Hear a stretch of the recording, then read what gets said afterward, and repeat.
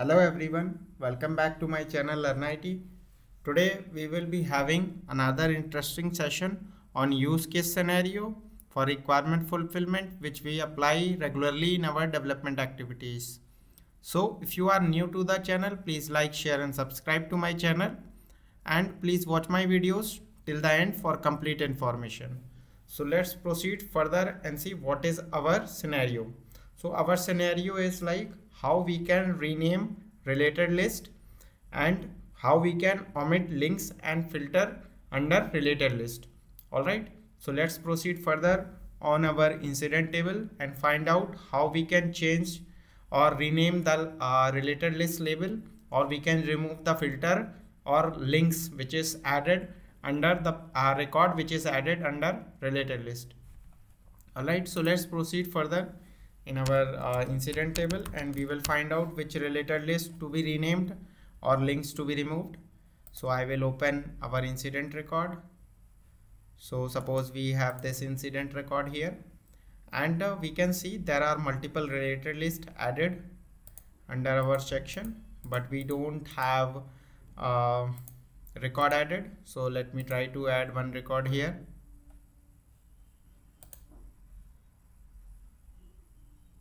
Creator user,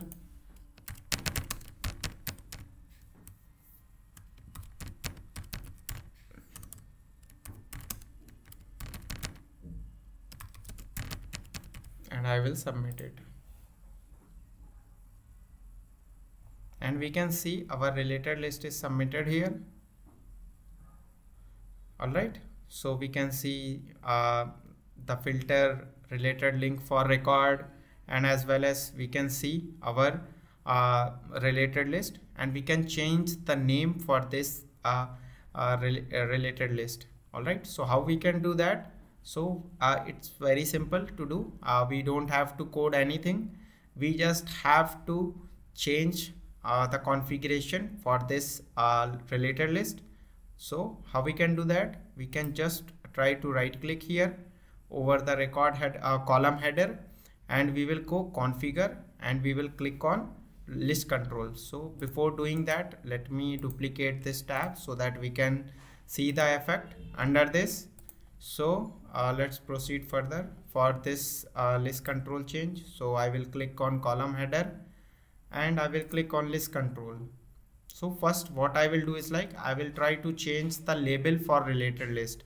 So how we can do that? So currently name is written child incident. So what I will do is like I will rename it with the child incident.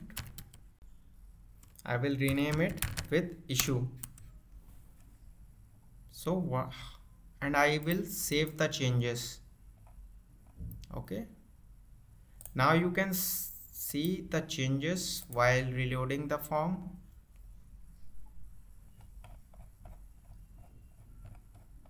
So we can see related list has been renamed.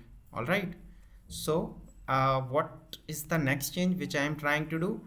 So suppose we have related link under this incident number, this creator user, and for other reference field. All right, so I have to remove this link as well. So this link should not be present under related list section.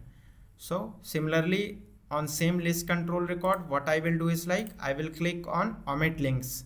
So there is a checkbox omit links. As soon as I will click here and save the record, links will get disappeared. Let me reload the form.